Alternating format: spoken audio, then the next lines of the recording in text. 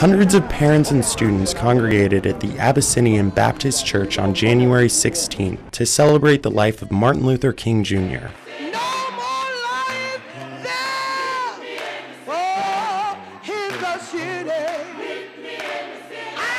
The message of the day: educational justice. Justice means fairness and equality, and we cannot have a good quality education for all children unless we first have educational justice.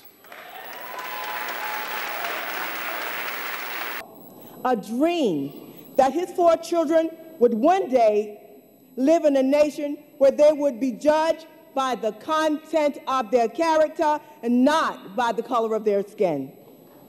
We all have that same dream for our children today. And the best way for our dream to come true is for us in this room to continue forward with Dr. King's struggle and make sure our children are given the opportunity to receive the quality and well-rounded education that they deserve. The day's event was put together by CEJ, the Coalition for Educational Justice, to draw attention to the many challenges facing parents and students.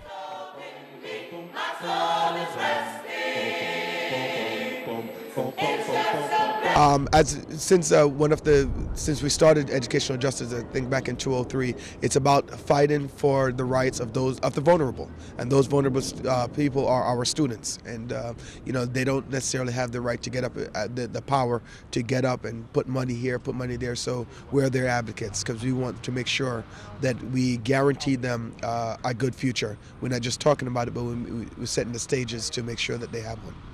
To me, educational justice means having the same textbooks as other students in New York City and having AP courses like other students and having our own building. To me, it means that we all come together, that we work together, that every child has the same opportunity. You know, we say that this country is about equal opportunity, so we need to make sure that every child is afforded the same opportunity from kindergarten all the way to 12th grade. We can't do our work without the community. It's always been that way. It's the community, the teachers working with the community that allows children to move forward and to learn. And we know that, we've always known that, and that's why we'll do whatever we need and possibly can do to always be hand in hand with the community working for the children.